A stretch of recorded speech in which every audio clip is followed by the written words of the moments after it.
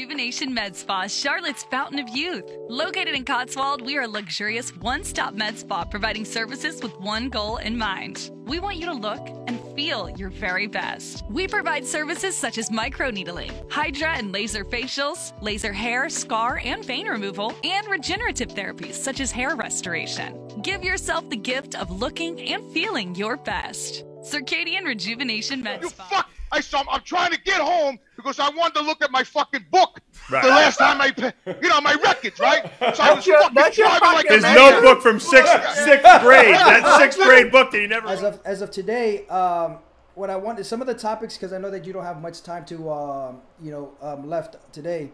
One of the things in which I wanted to talk about is the latest trending news is them sending Sadiq saying that he's been an all-time natty. I mean, this is a guy that's that's physique is freaking phenomenal, and he's just been going around now lately in YouTube, saying that like throughout his entire life he's been a natural. I mean, what is your thoughts about this whole natty craze, man? My thought on it, bro, is I don't give a shit. I really don't. I mean, if you, for whatever reason, find the need to highlight the fact that you never did drugs, that's a deep-rooted issue that you have in your brain. That's not none of my business. I mean, that's their thing. Is it possible that some of these guys are natural? Sure, it is. It's absolutely possible they're an outlier. There's people that are gifted genetically that are so gifted that we can't accept it, and we won't believe that they're natural, or they got some kind of religious stigma, family stigma, cultural stigma that they can't go there. And who am I to fuck with that? If you want to say you're natural, dude, that's your deal. Whether I buy it or not is totally irrelevant. It's irrelevant. You just do the best you can and take what you can get. I don't, there's guys that want to say they're natural. There's guys that say they don't eat meat. There's guys that say they take protein powder, or whatever their shtick is. I don't give a shit. I just don't give a shit. I've been at this too fucking long to care. So it's like, if that's what you want to do, you want to promote the fact that you're natural, and you want to put that out there, and that's your belief, and you want to stake your reputation on that, by all means, dude, it's a free country. You go do that. If I'm not going to set out on a campaign to bust you or prove you're wrong or anything. I just don't give a shit. Yeah, see, I couldn't agree with you more. I mean, for me, it's just more so of a standpoint where, coming from the industry, having sold performance enhancement drugs and stuff like that, it's like I look at it from the standpoint where, these guys are making millions upon millions upon millions, misleading followers, misleading people. I mean, this goes back to like the fucking Hulk Hogan days. Remember when he would say, "Is like, oh, take your vitamins and you'll get 20." Well, but you got that. That's a completely different issue. When you're a WWE wrestler and you have a personality, your appeal is mostly 80% to kids. It's like you gotta toe that line, and there's a lot of facets. Sorry, man. That's all right. There's a lot of facets to that. It's not just A or B, drugs or no drugs. It's image, it's contracts, it's endorsements, it's kids, it's public image. It's public image not only for you but for the federation, not only for you and the federation but for the sport. So there's so much involved in that and there's no way on earth anybody's going to be able to say whether or not Sadiq used drugs, or Hulk Hogan, or Michael Hearn, or anybody else that's in that universe of people that nobody believes. Okay. And like I said, there's so much around that. It's a personal indictment for their own. Sorry, man. That's right. For their own beliefs. Okay. That's all on them. Like I said, I don't give a shit. If that's what you want to do, power to you, bro. Yeah, nah, I agree. I mean, for me, it was the reason why I asked that question is because for me, it's more like, you know, having a son that's, you know, that's 7 years old, that's involved in sports. He's into soccer now. Now that I'm around, he's talking about martial arts and all that other stuff. And I mean, I'm from the old school days where, you know, at the age of 13, I started experimenting with anabolics just because of the standpoint where I was in martial arts, I was competing, I was getting my ass whooped, but I was training just as hard. And I'm trying to figure out, I was like, why the fuck are these people, you know, that are training just as hard as me, or, you know, have like this considerable amount of stamina at the young age? And my Shihan at that time was like, oh yeah, they're taking vitamins. So I'm looking at it from the standpoint, I was like, well, fuck, well, give me those fucking vitamins. So I'm, you know, and then all of a sudden at the age of 13, I'm taking the Anabol, Anadrol, and fucking Anavar, and it's like, you know, fast forward now, it's like I realize that it's still a pandemic in the sport. So me being a father, I look at it from the standpoint where I was like, look, I'm gonna eventually have that conversation with Max, where Max is gonna be like, hey, Daddy, I wanna have a career in sports or maybe in soccer or whatever, but I guess no matter how hard I try, I can never seem to get past these particular individuals. And a person like you and I that have been in the industry for an obscene amount of years, we'll start looking at those kids and be like, that motherfucker's on the juice. Or that motherfucker's on some shit. You know what? Honestly, I really, this is the God's honest truth. I never make that distinction. I never comment on that.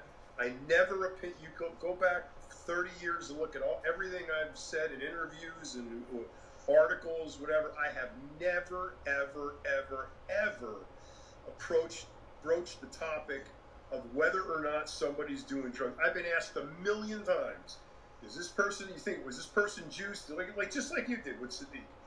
It's had to have happened a million times. And every time my answer is the same. I don't give a fuck. I don't give a fuck. Not one little one. I really don't. Nah, and I think that's a good approach. I mean, that's one of the reasons why, you know, I appreciate you a lot and I appreciate Dave because, you know, when I came out, man, it's like, you know, when I came out after serving 5 years, it's like I still had that bitterment. I still had that resentment towards people when in actuality, it's like, you know, it's like caring about shit that you shouldn't be caring about, you know, and having like this whole negative energy on just nonsense. You know, it's like, who gives a shit? Just move the fuck on. Who gives a fuck if a person is natural? If it's not affecting your pockets, by all means, it's like, just let them fucking rock out. Let them do it that way. You know, and some of these guys honestly need a point of difference. They need you know, they need their thing, their shtick, I call it. You know, it's if your shtick is going to be, I'm Mr. Olympia and I'm natural and I'm going to promote that fact, ultimately, there's no downside to it. I mean, there's, you know, except people are going to think you're a liar. But honestly, whether or not they think you're a liar is their opinion. There's no proof that you take drugs. There's no proof that you don't take drugs. There's no nothing. There's what you're putting out there personally, you know, in your own sphere. And that's what you want people to buy and accept and follow you for. And then that's it. I mean, you're not going to grab everybody, but if that is the way you think you have to present yourself and market yourself and promote yourself, then that's, like I said, that's your deal, bro. Go for it. Yeah, I agree.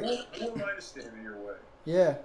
Now, one of the things in which I wanted to talk about, because it's still a trending topic and all that stuff, and we spoke about it, you know, in RX, is this whole situation with like all these bodybuilders dying. I mean, even over the span of 5 years that I've been down, including the time in which I've been out, it's been practically a bodybuilder a month. A bodybuilder a month. I mean, from Yes. Okay. See it right there? Okay. That's my feature article in Muscle Sport magazine. Why is everybody dying? You know, so, I mean, yeah, it's a topic. You know, in 2021, we lost 32 bodybuilders worldwide. If you weed out the suicides and the, you know, illnesses, accidents, murders, whatever, you're left with a little over half who died. And of that half who died, I'm sorry, a little over half who have died from cardiac events. So why is there all of a sudden this spike in cardiac events? What happened in 2021 that didn't happen in 2020 or 2019 or 2018, 17, 16, 15, 14, all the way down to 1900? What's different? So are the drugs different? No, the drugs are the fucking same. Maybe there's, you know, a peptide here or there that's different, or a SARM or whatever. SARM, or, you know, the other experimental shit. But for the most part, no one's doing that shit. For the most part, people are doing the usual drugs. And why are they? And people who are, you know, John Meadows is a great example. One of the most knowledgeable guys on the face of the earth about this stuff. Still died of a heart attack. Okay, so something's up. What is different? What was different in 2021 that was not there in every other year possible? Are we supposed to believe that a new drug protocol hit the streets in 2020, in 2021 at exactly the same time, and it killed everybody? No, that's not what happened. What happened was fucking COVID hit. They ran rampant, forget this fucking vaccine out. It wasn't ready, it wasn't tested, it wasn't researched, it wasn't approved. And guess what? People are dying from cardiac events. There's reasons why, and if we had a lot of time, we could get into it, but there's a definite stipulation in the facts that many of these cardiac events could have been, and I say could have been, not definitely were, but could have been the fault of the vaccine or COVID itself. Do we know if any of these people who died in 2021 were vaccinated? There's a strong chance a lot of them were, because they're competitors. They had to get vaccinated to travel. They had to get vaccinated to go to certain cities. They had to get vaccinated to go and get into certain events. So they were pretty much forced to get this vaccine before it was studied, before it was ready, before it was approved. And this is a potential cause of why we had all these people dying. Nobody wants to look at it. Nobody.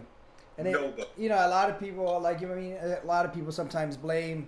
I mean, I come at it from a different perspective. I come at it from a standpoint where, having been in the industry and being a coach and providing protocols for some of these athletes, and it being a small world, and seeing the kind of protocols that were given to some other athletes, you know, it's like I came at it from a different perspective, saying it's like, hey, can it be the prolonged usage of excessive use that eventually led to their demise? Because some of the people, especially the younger ones that passed away, like the Dallas McCarvers of the world and the Cedric McMillans, I had, you know, like inside knowledge of what they were taking, at least at the time in which I was in existence.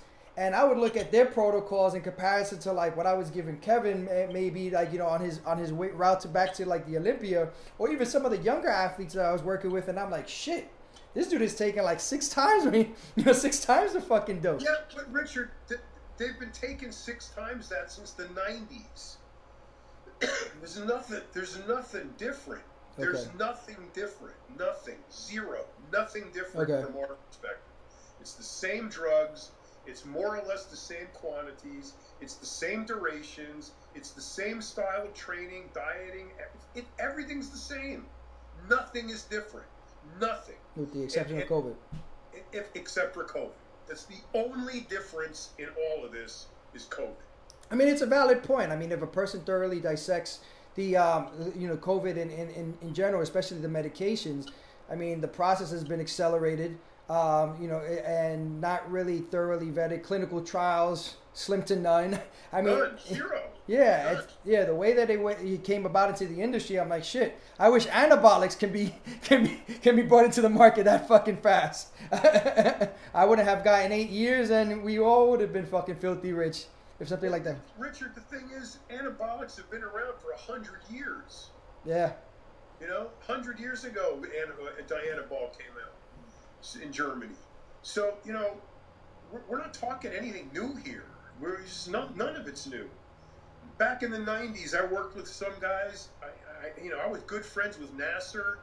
I know for a fact he was taking up to 6 grams a week. Back in the 90s, all right? People hear 6 grams today, they go, holy shit, you know? Nothing is different. Nothing. The only thing that's different is COVID. Got it. Now, I mean, to wrap things up and stuff like that, since I know you don't have much time, one of the things that I've been seeing now lately, at least since I've been out, is how loosely individuals use the HRT, TRT terminology. I think it all piggybacks to the whole thing about you not giving a shit about whether or not the person is a fake natty or so. Because you see a person that's was a fat, morbidly obese individual, and he's like this, no, I'm on TRT and all that other stuff, and it's like, and you see this dude do a fucking rapid transformation within over a span of a month, and you're like, shit, he probably was on a cleanse, maybe some T3, maybe some trend, maybe and you start looking at it and you're like, holy fuck, and I don't want to ask you the question because you're probably going to respond the same thing as you said about the whole fake natty thing, saying that you just don't give a fuck. But so you kind of probably already indirectly answered my question. But I mean, what are your thoughts in respects to these individuals using that terminology loosely, knowing what the industry is specifically from a growth perspective? I mean, the anti-aging, hormone replacement, and testosterone therapy market is growing, substantially from the time in which I was involved in it in 2013 to what it is now. It's freaking tenfold. And now you got bodybuilders that are still active, saying, it's like, oh, no. It's like, I'm competing, but I'm only on HRT, TRT.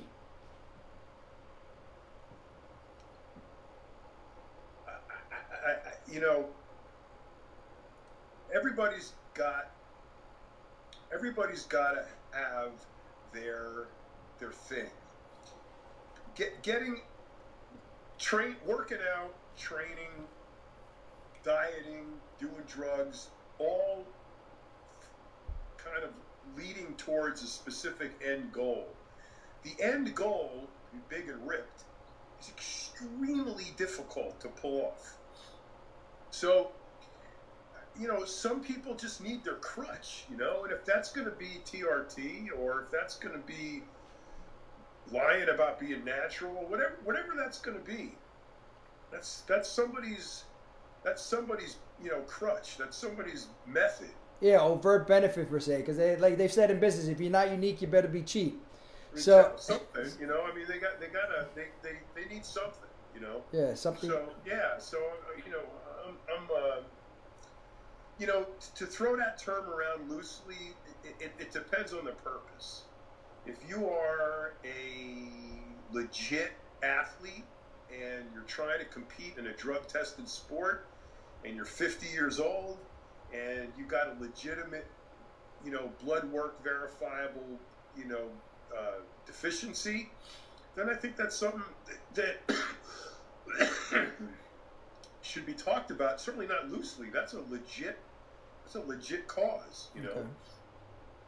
To try to hide your performance or your gains behind the veil of TRT, that's another story. That's a lot of bullshit. Okay. So, like I said, it depends on the person. It depends on the story. It depends on what they're trying to do. I don't think any terms like that should be thrown around loosely because they do have consequences. And unfortunately, most of the people tossing it around are not even cognizant of what those consequences are, and they'll end up digging themselves a hole, and that's on them.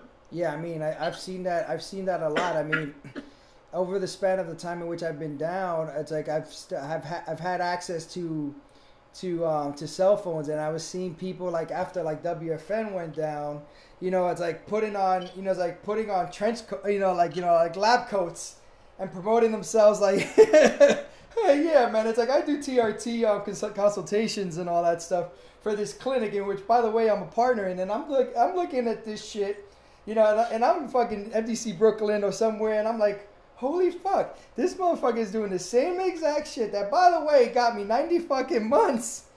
And he's like doing it freely. Till this day, people are still doing it freely. And it's like, and on top of it, he's like saying, it's like, oh, I'm actively competing, but I'm also doing only HRT, TRT dosages. I'm like, come on, man. If it smells like shit, looks like shit, it most likely is shit. So it's like, don't be surprised if you be another Richard Rodriguez, you know, 2 years down the road.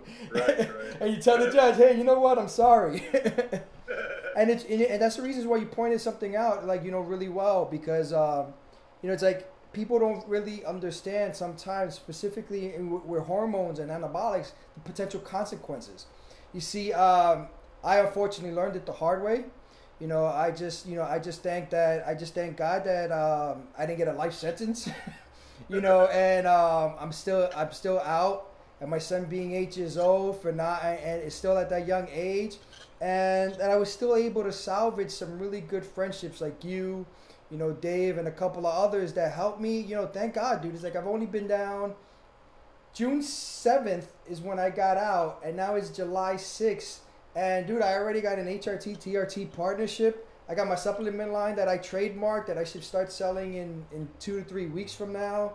And it's going great, man. And I want to thank you for for your time, dude. And whatever, man, if it's writing and I give you an offer you can't refuse to write for me, or being a partner with you on your next venture, you know, as an advertiser, it's like I look forward to it, man, because I really appreciate what you've done for me, you know, and what you've done for the industry, dude, you know, throughout the time that you've been still alive and kicking and going on strong, man. Cool. Thank you, brother. All right, man. So thank you so much for your time, dude. And what I'll do is I'll hit you up. I'll hit you up later on in the week.